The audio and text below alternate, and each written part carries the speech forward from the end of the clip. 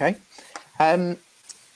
How are you finding sort of VAT deferrals and national insurance, you know, and PAYE sort of time to pay?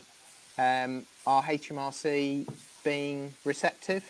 I thought I'd never see the day where I say, Mark, HMRC have been fantastic, but they really have. They've been really, really good.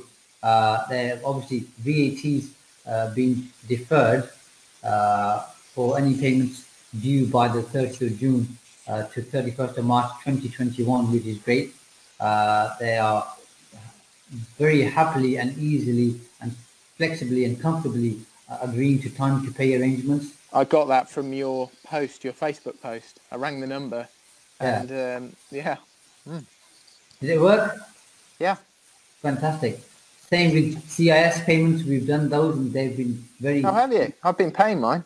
Yeah. They've been very reasonable with that too. I've got 2 R&D tax credit reclaims. Good. Are they chunky? Really chunky. One is £950,000. Really? What sort of business? Massive.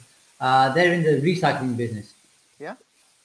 And the other one is in the retail business, and their claim, I think, is £225,000. For what? What sort of thing? Retail. So they're selling hot tubs, swim spas, that type of stuff. And they've designed something new. They've designed something new because they also actually go in and build swimming pools. So they're partly in the construction industry. They changed a few things which weren't readily available in the marketplace, and that's ensure that they can qualify. And there's quite a few different construction firms, in fact, Mark, who can qualify. So that's something for you to look at. That's what I've been thinking. Yeah. And R&D works incredibly well for the construction industry. So look out for those opportunities. But again, so on the R&D front, HMRC have been very reasonable. VAT, PAYE, corporation tax, the whole lot, they've been really good. They have been good.